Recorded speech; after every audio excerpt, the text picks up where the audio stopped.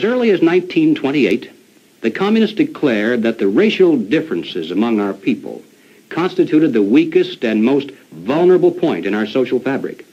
By constantly probing and straining at this one spot, they calculated that eventually the cloth could be torn apart and that Americans could be divided, weakened, and perhaps even set against each other in open combat.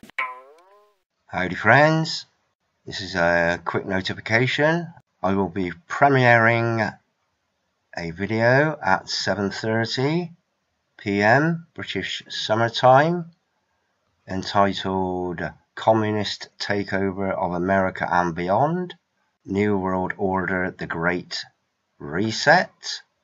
Now, it's a 15-minute video and I'll be going live at 8 p.m. BST, British summertime, to maybe discuss the video and other things. As always, I will be using StreamYard, so I'll leave a link to StreamYard. This is StreamYard.com. This isn't a link to the live stream. This is just to StreamYard. If you want to familiarize yourself with it, maybe set yourself up if you fancy doing a live stream. Now, there is mention of a publication, Color, Communism and Common Sense.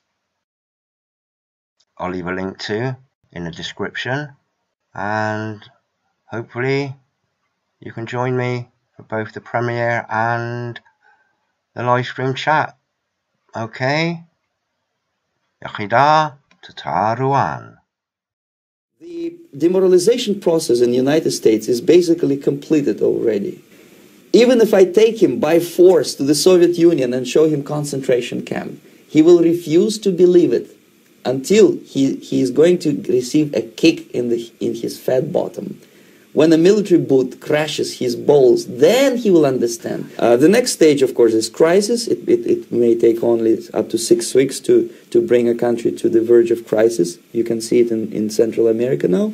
To destabilize your economy, to eliminate the principle of free market competition, and to put a big brother government in Washington, D.C. Obviously, they get offended.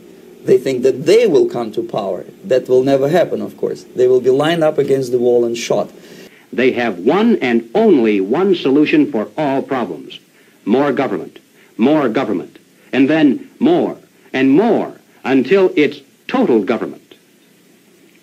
And forgive me for saying it one more time, total government is communism.